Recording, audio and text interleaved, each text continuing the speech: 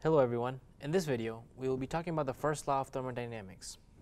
The first law of thermodynamics simply states that the change in internal energy for a system is the heat flowing into or out of the system minus the work done.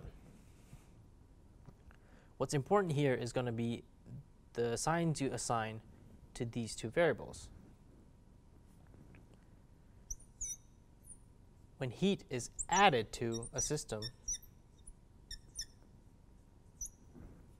that means heat goes into the system. So that would be a positive change in heat.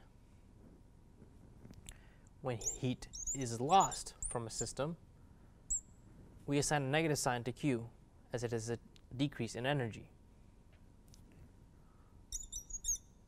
Next, we have work. When work is done on the system,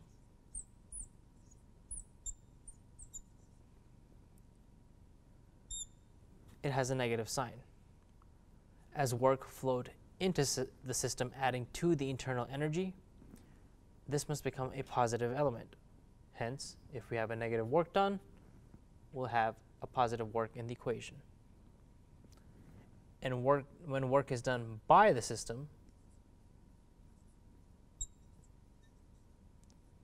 the sign for work will be positive. Keeping these sign conventions in mind, we can use this equation to see the change in internal energy for a system. Let's look at this example. We have 2,000 joules of heat is added to a system and 1,000 joules of work is done by the system. What is the change in internal energy for the system? So we can find this change in internal energy using the first law of thermodynamics. We know that the change in internal energy is Q minus W. Now let's go into the question and pick out the keywords that will help us determine the sign for Q and W. 2,000 joules of heat is added to the system. So since we're using addition, heat added will be positive.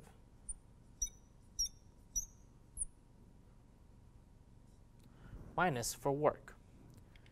And then it states 1,000 joules of work is done by the system. As work is done by the system, the sign for work will be positive.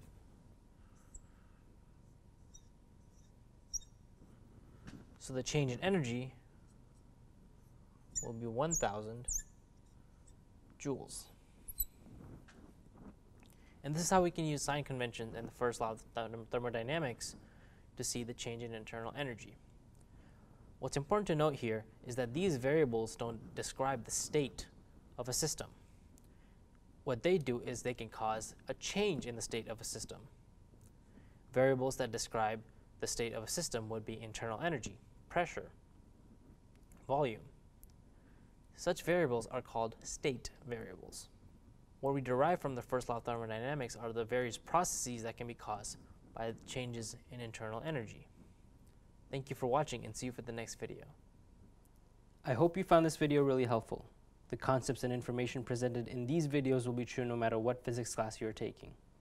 However, the concepts presented in this video are referencing material currently covered in Baylor University's coursework. Remember, if you're a currently enrolled Baylor student, we offer free tutoring services. Our tutoring center is located on the first floor of the Sid Richardson building.